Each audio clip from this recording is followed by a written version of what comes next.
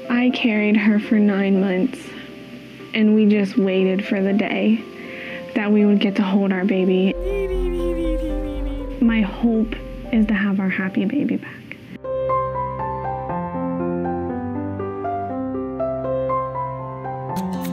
She was gaining head control, and she started to smile at us and giggle, and she started saying mom all the time. She started playing with toys. We had her eating baby food. Things were going really well.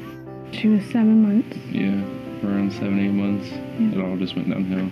She started having full convulsion seizures.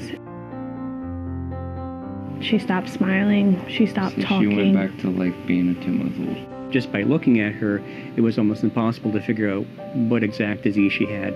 We got a lot of, I don't know what's wrong. I don't know how to help her. I don't know what to expect. We did not enjoy getting, I don't know. And this is where genomics is very powerful. So now we can go in, do the sequencing, and find a specific cause for this. The exact diagnosis, it goes by a couple of names. It can be familial febrile seizures or epilepsy with febrile seizures type 3. Now when people ask us, why is she not walking and why is she not talking, we're able to say she has a genetic mutation that causes her to be a little delayed. This is very interesting for Charlie because we know there are specific medications we can use for epilepsy. We can target therapy for her, maybe to make it better, reduce her seizures, than just picking a medication off the shelf by guessing. She was having 15 to 20 a day, so to have 1 in 3 weeks, that is phenomenal.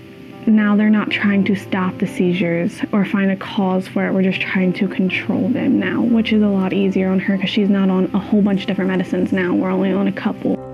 The whole idea is that if we can control those seizures, she can now start doing things. She can have a better quality of life. We're getting our baby back.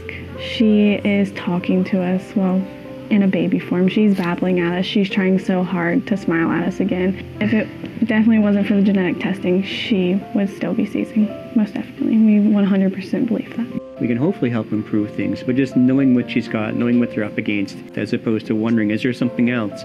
Or are we missing something? That's a huge sense of relief. We love this hospital. They have changed her life and changed our lives.